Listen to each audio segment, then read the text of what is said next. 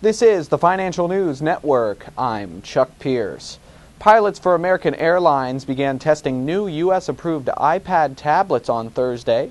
The tablet is part of an effort to make commercial airline cockpits paperless. American Airlines, based in Fort Worth, Texas, said Thursday that the use of the Apple device would reduce enough weight from equipment that it would cut airlines' fuel bill by about $1.2 million per year. Pilot flight bags weigh on average 35 pounds and contain navigational charts and important flight information. The iPad will be used instead of these, cutting down on paper costs as well as weight. The tablets are being tested on 2 flights, Los Angeles for Tokyo and Shanghai.